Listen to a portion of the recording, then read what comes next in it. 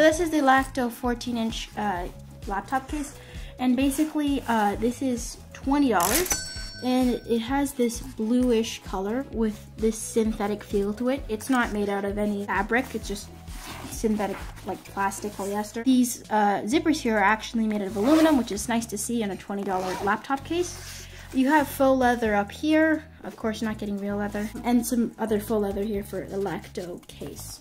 Overall, it looks very nice. The first pocket up here, you can store some smaller things like the power cord, some peripherals like a mouse or something.